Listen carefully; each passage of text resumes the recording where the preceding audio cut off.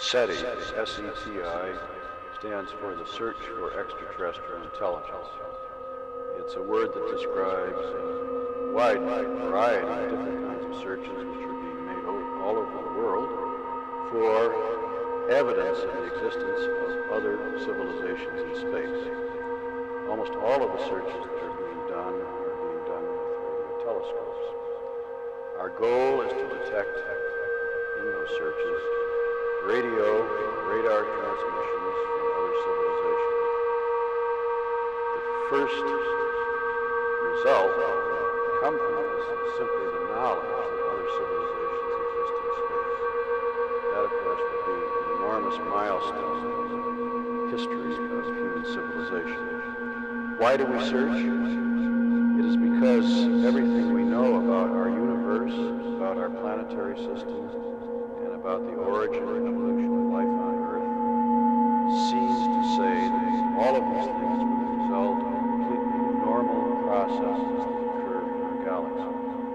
No special phenomena, no freak events were required for our civilization to exist as it does. Given the enormous number of stars in our galaxy, which are like the sun, it follows that there should be many, many civilizations in our galaxy and in other galaxies. If they practice technology, as we do, they are detected. This is a recent development. Until a few decades ago, our instruments were not sensitive enough to detect reasonable manifestations of intelligent life. That is, they could not detect the same sorts of signals and power levels that we ourselves radiate.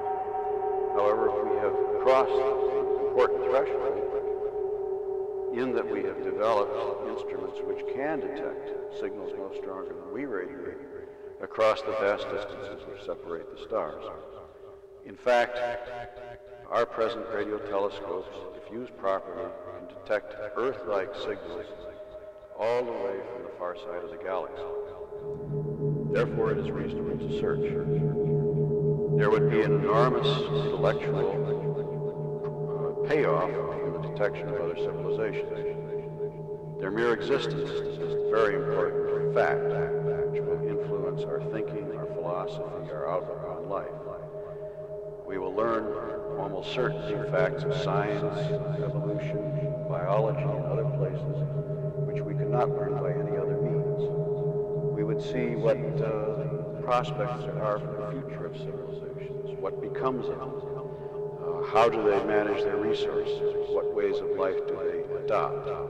All of these things are interesting in their own right.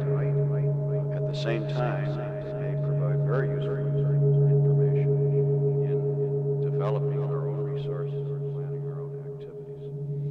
I'll get back to a couple of your statements a bit later on. You obviously have touched on the subject, but I'd like you to be a bit more specific. According to your formula, ours is not the only civilization in the universe. Why do we start with the assumption, scientifically speaking, that there must be other civilizations? Our theoretical understanding of the formation of stars and our observations suggest that stars are formed. They are formed not alone, but must be accompanied by another object or objects. And indeed, about half the stars in the sky are double stars. We believe, from what we have seen, and our theories again, that the remainder of the stars, or indeed even some of the double stars, are accompanied by planetary systems.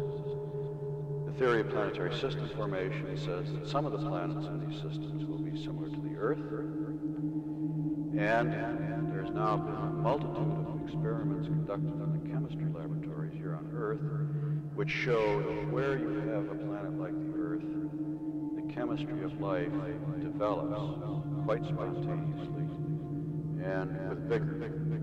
It does not require any special circumstances for the first steps in life to develop. We have not traced, as yet, the development reproduce true living things. We reproduce the construction of molecules of life, but not the first living things. But we are close to that. And again, there doesn't seem to be any special circumstances required to give rise to a living thing. Once you have living things, they compete for resources, food, ecological niches, and this is a driver for evolution to proceed. And so the picture is one where surely very complicated organisms will develop. Many places. Looking at the history of our own creatures, you see one thing which has always improved or increased is the capabilities of the brain. Other things have come and gone, the size of the speed at which they develop.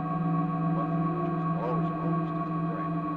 And this suggests that you will, in time, it may take billions of years, develop intelligence wherever there is life. Now, that intelligence may, in time,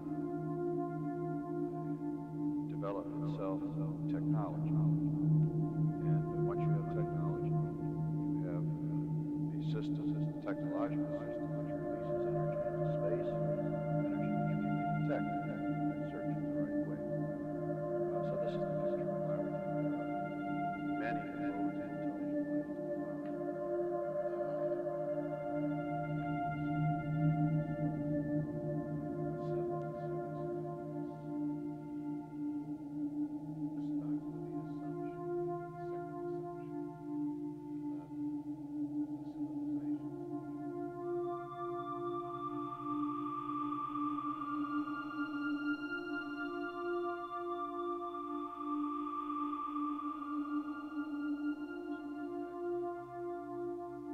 Projects like others could be constructed today using exactly that technology. It just takes a lot more of it and a lot of expense.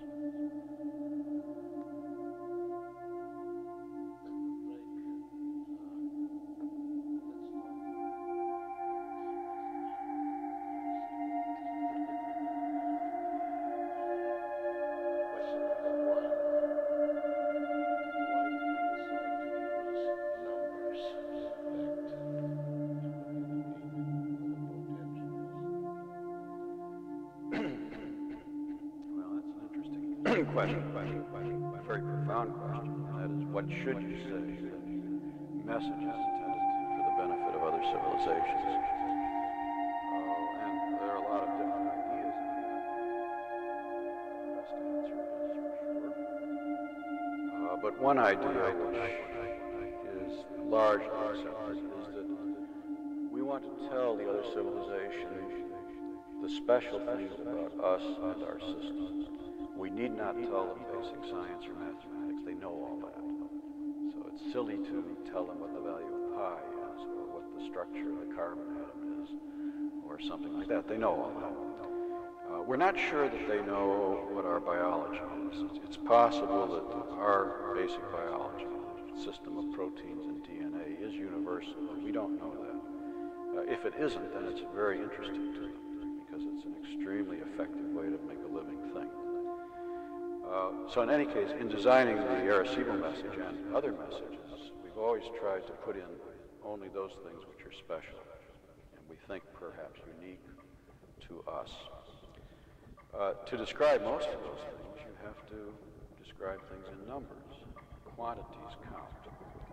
So that in most of the messages, a very basic part is to establish a number system, so that you can tell them things in numbers. For example, in the Arecibo message, we thought it desirable to describe the structure of DNA. And to do that, you have to give the chemical formula. And to give the chemical formula, you have to give the numbers of carbon atoms and hydrogen and oxygen, whatever, the molecules. And so you need numbers.